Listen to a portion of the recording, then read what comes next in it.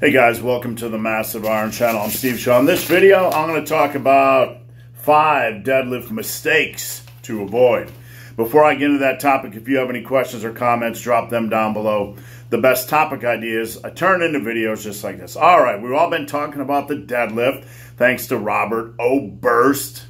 So I thought I would talk about some deadlift mistakes you really need to avoid. I got 5 of them here. I'm going to get into them. Number 1, feet too far under the bar. I had a client doing that today, and if you're interested in being one of my clients, you can hit me up on Instagram at BenTheBarman, slide into my DM. I'll give you the information. But I had a client do this today. Feet were too far under the bar. When he sank his hips, his shins pushed the bar forward, and basically it's an indicator, hey, you're too far under the bar, you need to pull back. When you're too far under the bar, you're going to run into that issue where it's harder to sink your hips if you don't want that bar to move, and your head could also have a tendency to be too far forward. The more forward your feet are, the more forward your head's going to be. That pushes your leverage forward, and that can cause your hips to want to rise up while you're pulling, and this can just put you in a worse leverage position. So you don't want your feet too far under the bar.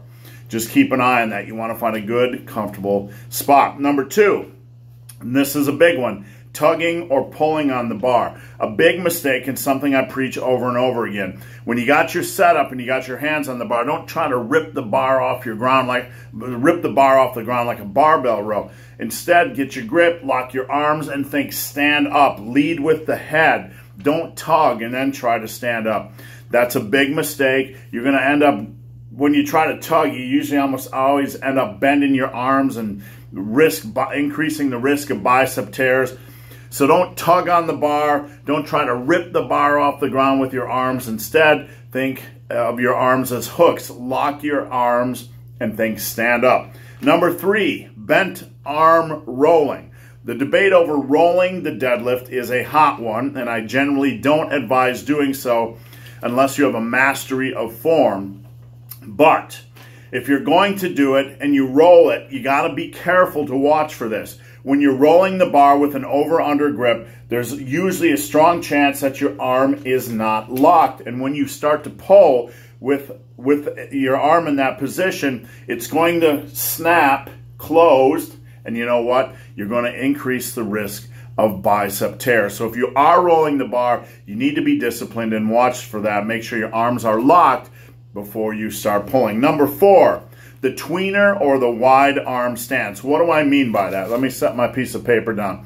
Your arms should basically be up and down, straight up and down. Your hand should be basically over your shoulder on the deadlift. The more you move your arms out, kind of that tweener stance or a wider grip, you can see it's going to pull your torso closer to the barbell. And when that happens, your leverage is screwed up. You're not as upright as you should be. That's going to place more strain on your lower back. So make sure you have a decent arm position. You want your hands about over your shoulders. Some of us fatter or bigger guys, it might be slightly outward from there, but you don't want your arms way far out like that because it pulls you closer to the bar, and that is a bad thing. Number 5, training above 90%. 90% of your 1 rep max. Never any need to do this. No need at all. It just increases the risk of injury. If you want to get strong on the deadlift, stop doing fucking 1 rep maxes. It's idiotic. It's a waste of time. The return on investment isn't there. If you want to do low rep sets, that's fine. Generally keep them between 80 and 87%, 87.5% of your 1 rep max. If you go higher than that, it's not going to build strength any faster, and you're just increasing the risk that you're going to jack up your back or even worse.